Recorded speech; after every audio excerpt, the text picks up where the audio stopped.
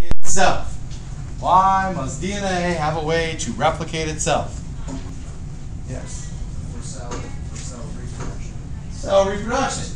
And to make sure that if we get organized, we don't lose our notebooks or our notes. Maybe that would be another thing. That's why DNA has to replicate itself. Alright?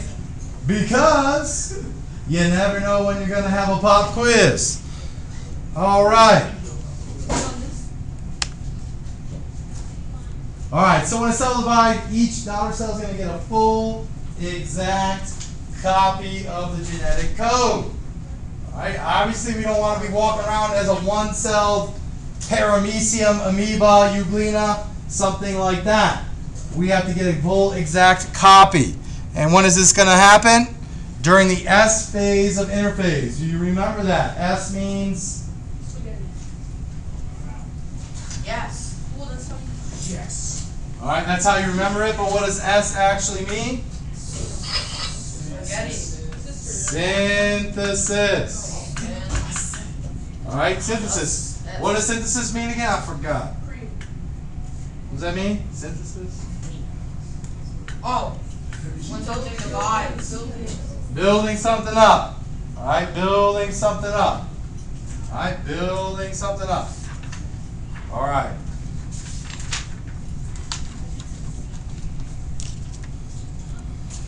Okay, next. Can you go back?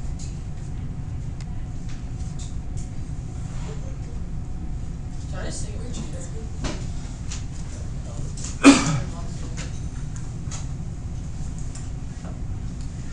Alright, next. So we have to talk a little bit about what happens. Unfortunately, DNA is going to have to unzip the original parent strands and copy each parent into a new daughter strand. And we do that with some enzymes. Is that crazy or what? What's an enzyme? Catalyst. Catalyst. So something in order for this reaction to occur. Now I always like to do this.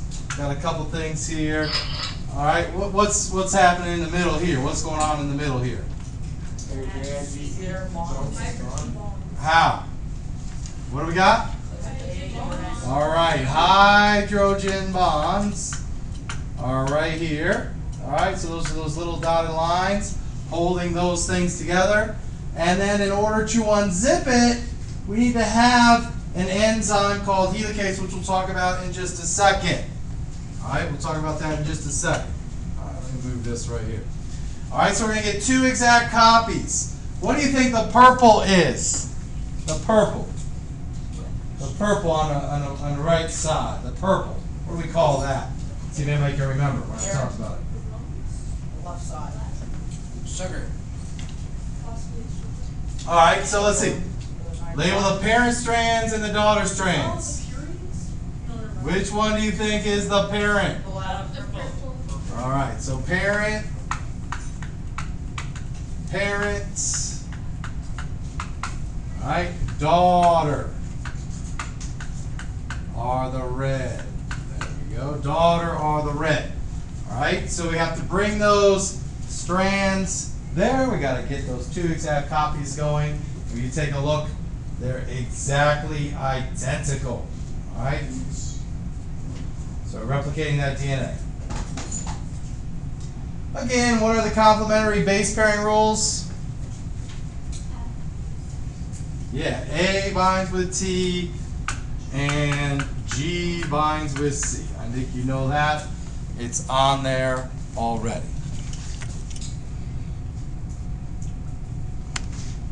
I don't know why I just did that.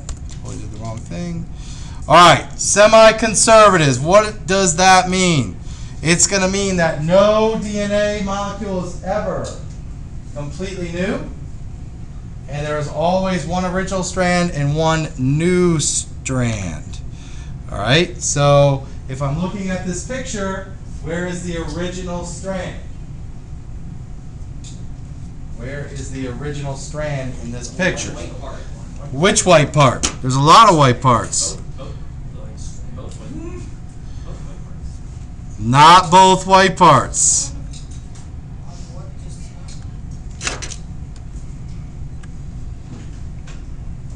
Anybody? Where is the original strand? Right in the middle. Up top. This? No, up top. This is the original right here. Alright, so the original. Alright, what is anything below? Your new strands. Alright, so you see your new strands coming in as the black, but the whole DNA together is going to be the new DNA, the new strand. Alright, so semi-conservative.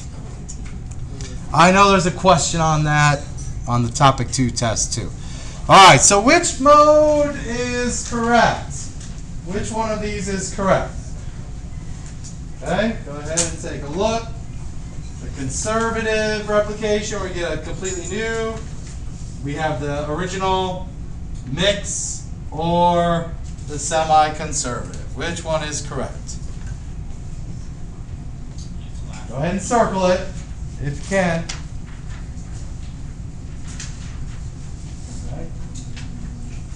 All right, so see the new strand? What color is the new strand?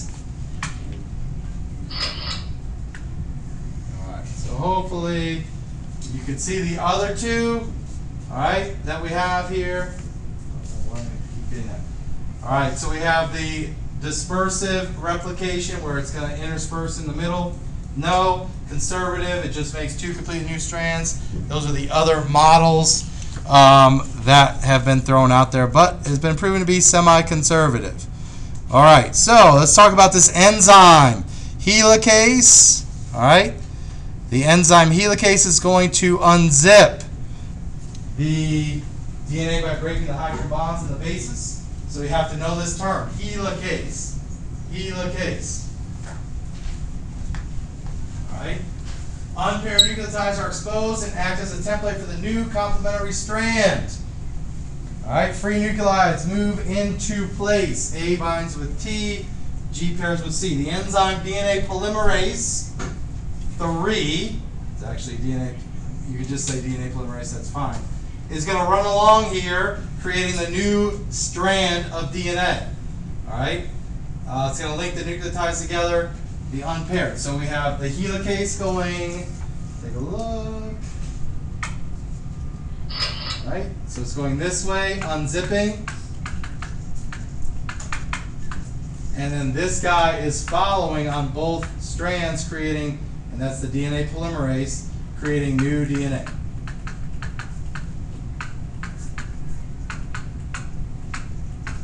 Right? DNA polymerase. Helicase, unzipping.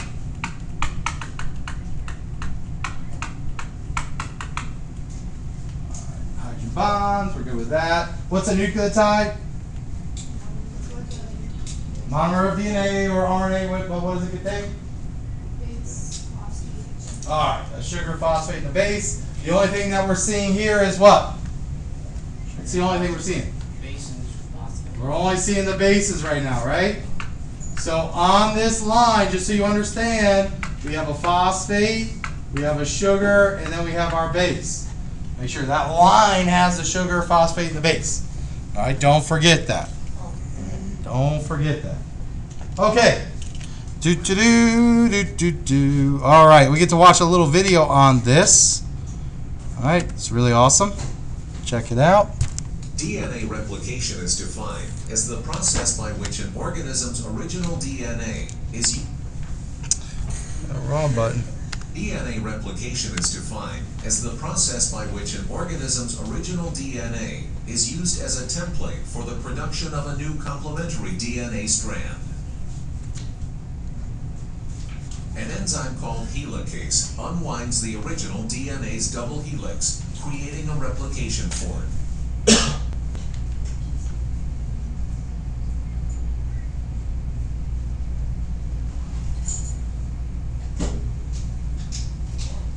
Next, an enzyme named DNA polymerase 3 works down the leading strand and up the lagging strand of the replication fork, synthesizing 2 new strands of DNA by taking free nucleotides and pairing them with the complementary bases on the original DNA template. The process of DNA replication is described as semi-conservative. because the two copies of DNA produced each contain one strand of the original DNA and one entirely new DNA strand. All right. All right. Last thing, helicase breaks the hydrogen bonds between the bases to open the door.